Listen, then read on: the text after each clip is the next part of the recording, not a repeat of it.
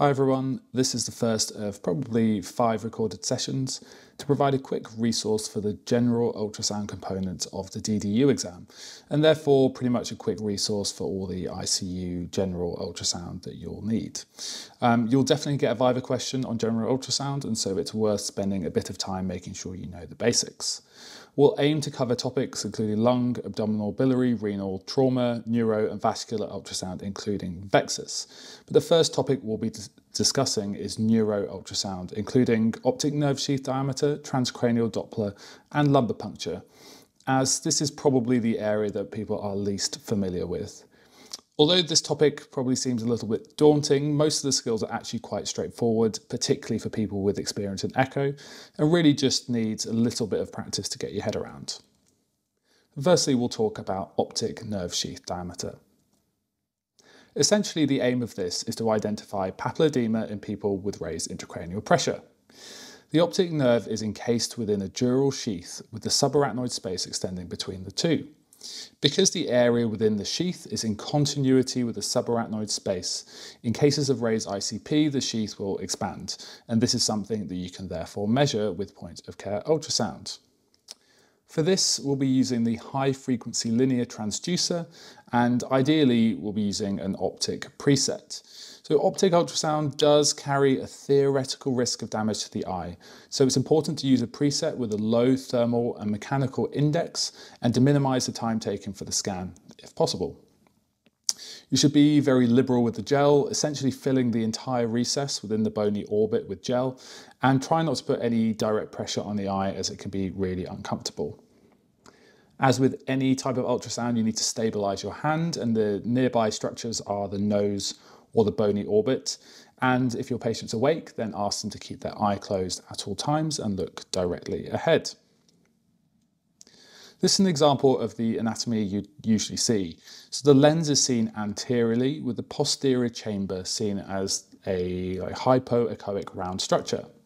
At the back of the eye is the retina with the optic nerve sheath extending into the far field as a hypoechoic stripe. This is then surrounded on either side by the optic nerve sheath, which has a slightly brighter echogenicity and once again has a slightly darker border on the outside. It's really important when you're doing measurements that you can very clearly see these 2D structures. I'll show you some examples in a bit where you can't. It's very easy with optic nerve sheath ultrasound to have off-axis imaging, and instead of seeing the optic nerve, you can actually just have acoustic shadowing, which can give you falsely elevated measurements. You can also use color Doppler to show the central retinal artery.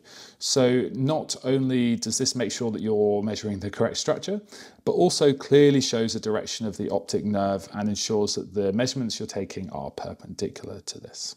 This graphic emphasizes the location of these structures and where to perform the measurements. So to make the optic nerve sheath diameter measurement, you first need to measure 3 millimeters back from the optic disc, and ideally try to follow this in the same direction as the optic nerve is going. You can see that this image is slightly off axis, but the vertical measurement has been taken following that direction of the optic nerve. Then measure the outer edge to the outer edge of the optic nerve sheath. So that's measuring from this point to this point, trying not to include the hypoechoic region on the outside of this. I would then also normally perform the same measurement in a transverse and sagittal plane and take an average of the two. The image on the left is an example of a dilated optic nerve sheath in a patient with idiopathic intracranial hypertension. The measurement has been made 3 millimeters down from the optic disc and measures 6.3 millimeters. Recommendations vary about what threshold to use to say the ICP is elevated, with some studies using over 5 millimeters and others using over 6 millimeters. Obviously, over 5 will have better sensitivity at the cost of specificity and vice versa. A recent meta-analysis has hedged its bets, suggesting that somewhere between over 5 to 5.7 millimeters equates to an ICP of greater than 20 millimeters of mercury. The image on the right demonstrates another finding in papilledema, that is optic disc elevation, and that is seen just here. theoretically a distance of over 0.6 millimeters is elevated. But clearly this is an extremely small measurement, and it's likely just to be better to visually record an elevated optic disc rather than trying to quantify. Unfortunately, it is really easy to make errors when using this measurement. These are just two examples of images from websites or journals that I found online. And the image on the left doesn't show the 2D anatomy very well at all, and it's actually probably measuring the acoustic shadow, as evidenced by the fact that there is progressive widening of the hypoechoic region in the far field.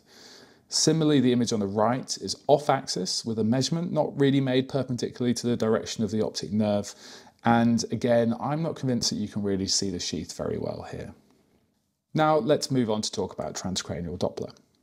TCD is gaining popularity in the world of POCUS and is very interesting as it actually enables you to visualize and assess flow characteristics of blood within the circle of Willis. Main indications are to recognize an absence of flow in ischemic stroke, diagnosing vasospasm after aneurysmal subarachnoid hemorrhage, and recognizing abnormal flow patterns in raised ICP. Formal, comprehensive TCD uses multiple imaging windows, including the temporal, orbital, occipital, and submandibular windows, all to build a picture of the entire circle of Willis. But normally in POCUS, we only tend to use the temporal window. For this, you need to use a low-frequency phased array probe, the same as when you're doing echo, but this time using a TCD preset. Keep your patient positioned supine or with head slightly elevated, and your display marker on the screen should be on the left-hand side, which again is different from echo.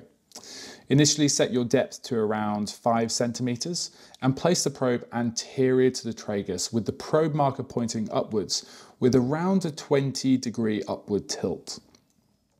You really need to move the probe around with very, very fine movements to try and identify this small temporal window. And unfortunately, in around 10% of people, the temporal bone is just too thick to allow a window to be found. And this is particularly the case in slightly older patients. This is just a graphic demonstrating how varied the temporal window can be in different individuals, and that you may have to move the probe around quite significantly to try and find a view.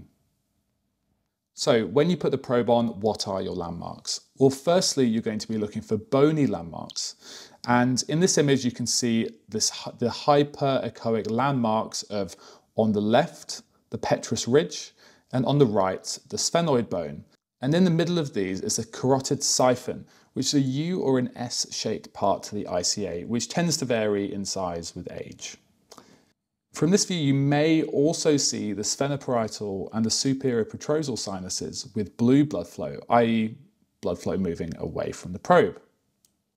From this view, we're going to slowly angle the ultrasound beam upwards, or more cranially, with colour Doppler left on the screen. The main landmark you're now looking for is a large red middle cerebral artery that will be flowing up towards the probe. This is called the mesencephalic plane, and it gives you excellent visualization of the MCA, the ACA, and the PCA, which wraps around the brainstem, which is described as having somewhat of a butterfly appearance. Here you can also see the contralateral MCA on the other side of the brainstem. After you get this view, you then press the pulse wave Doppler button and place it within the MCA. If you're using the TCD preset, then the machine will probably automatically now measure the mean velocity and the pulsatility index, which are the key values that we want to find. I know for sure that the GE Venue ultrasound, which is probably one of the most commonly used machines in the ICU, particularly ones that I've worked in, has a TCD preset and will automatically measure all of this for you. This is just a slightly cleaner example, again, of a tracing that's not automatically done of the MCA flow. And again, it will automatically calculate the mean velocity, which in this case is 42 centimeters per second. So talking about the different causes of abnormalities with TCD, the first one here I've talked about is ischemic stroke.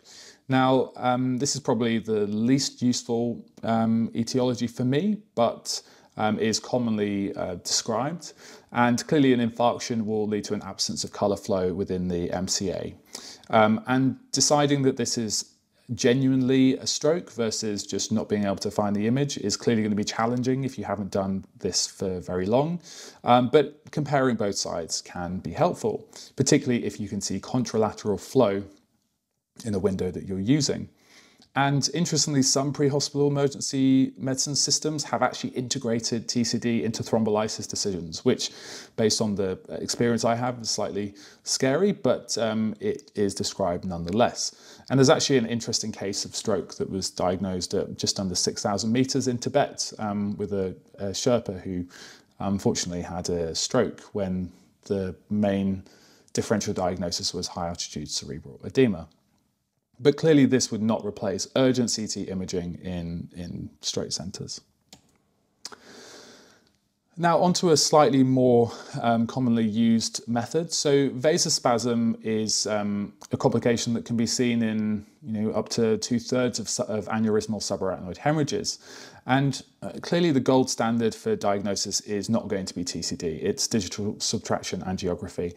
But in some centres this really isn't performed very often, and you can lead to empirical blood pressure augmentation therapy using lots and lots of catecholamines, which may be harmful for the patient. And actually TCD is reported as being really quite sensitive for MCA vasospasm, but is clearly operator dependent, as with all ultrasound modalities, and there are lots and lots of confounders that may alter your result. So the key finding we're going to be looking for is a raise in the mean flow velocity. So the left image is the one that you've already seen, showing normal flow velocity, which is anywhere around 55 centimeters a second is normal. And then as you develop vasospasm, the flow rate accelerates, and therefore you have much higher mean velocities. And you can grade mild, moderate, and severe based on the flow velocity within, the mean flow velocity within the MCA. However, many of our patients have multiple other pathologies going on that may lead to hyperemic states. So, for example, someone with septic shock may have a hyperdynamic circulation, leading to high mean velocities even in the absence of vasospasm. So the solution to this is to compare the MCA blood flow to the carotid artery blood flow, termed the Lindegaard ratio, which has been described by either using the TCD view of the ICA between the petrous ridge and the sphenoid bone, as shown earlier, or by actually using the internal carotid flow measured with a linear probe in the neck. Now, if you're doing it this way, it's really important to make sure you're measuring the internal, not the external carotids, as they do have a slightly different blood flow profile. By dividing the mean velocity of the MCA flow by the ICA flow, you get the Lindegaard ratio. Less than 3 means that there is less difference between the ICA and the MCA flow, and therefore the patient is likely to be hyperemic. If it's greater than 3, then there's a greater difference between the MCA and the ICA, and therefore is more likely to represent an MCA vasospasm. So the last pathology I'll talk about is raised intracranial pressure. As the ICP rises and cerebral perfusion falls, the diastolic flow is the flow that's impeded. So this appears as a progressive fall in the diastolic flow trace that you are going to measure automatically using your machine. So the numeric applied to this is the pulsatility index, and it's the difference between the systolic and the diastolic flow, and that's then divided by the mean velocity. And the normal value is 0.8 to 1.2. And the number will increase with the severity of flow dysfunction. Now there is this equation that you see written where you can estimate what the ICP is based upon the pulsatility index. Now it's not something I've ever actually seen used clinically, but you do see it around, so it's worth noting. Now this can actually also be used to inform specialty decisions, and a particular note was when I worked in the paediatric liver transplant intensive care unit, where the pulsatility index was part of a daily test for patients with hepatic encephalopathy, and with a rise in the ICP, you saw a rise in the pulsatility index, and this was used alongside other parameters to determine whether or not these people needed to have a liver transplant expedited. So gradually you get a loss of this diastolic flow until this may actually be lost. And then later on, if the pressure continues to increase, then the flow may be reversed. This is called cerebral circulatory arrest. These are two examples that you can see where here there's discontinuation of diastolic flow with just some very small amount of forward flow, followed by worsening of the ICP and diastolic flow reversal and cerebral circulatory arrest. Last thing we're going to talk about is lumbar puncture. So this is not something that's performed very often, particularly in the intensive care unit, but people may see it in obstetric anaesthetics, and it can get you out of trouble, particularly in patients with a high BMI. You can really use it in either the sitting or the left lateral position, and typically you use the curvilinear probe. Sometimes in pediatrics, the linear transducer can be used, but for adults, clearly this depth wouldn't be sufficient. Firstly, the back should be palpated and the level that you want to do the lumbar puncture identified. The probe is placed on in the sagittal plane, roughly where you think the midline is, and the spinous processes should be visible as a superficial hyperechoic structure with post-acoustic shadowing. As the ultrasound can't pass through this any further, only artifact will be seen deep to this. The next step is to move the probe 1 to 2 centimeters laterally, either side of the midline, and then this will show the articular processes, which appear like a hyperechoic camel hump, causing a post-acoustic shadow. The next step is to shine the ultrasound beam back towards the midline. Here you can see the tail of the probe is tilted downwards to shine the beam back upwards towards the midline. The rounded articular processes have now turned into a more sawtooth pattern, and these are the laminar processes. Here you can then see directly into the intrathecal space with the anterior and posterior complexes at the near field and far field of the intrathecal space. In this image, the anterior and posterior complexes are incorrectly labelled, and they should be the other way around. With this view, you can actually perform an in-plane lumbar puncture if you're really struggling to perform the procedure. Some people, however, prefer to use the transverse plane rather than the sagittal plane. And here you can see the shallow spinous processes in the center of the screen with posterior acoustic shadowing. Then with small movements between the spinous processes, you can see the interspinous ligament and then all the way down into the intrathecal space with the anterior and the posterior complex bordering it. Using this technique, you can't really do in-plane insertion, but it is very useful for mapping anatomy such as the midline and depth of intrathecal space. Thanks very much for listening. If you have any questions, there's my email address. And the next session will be going back to talk about the basics and some advanced features in lung ultrasound.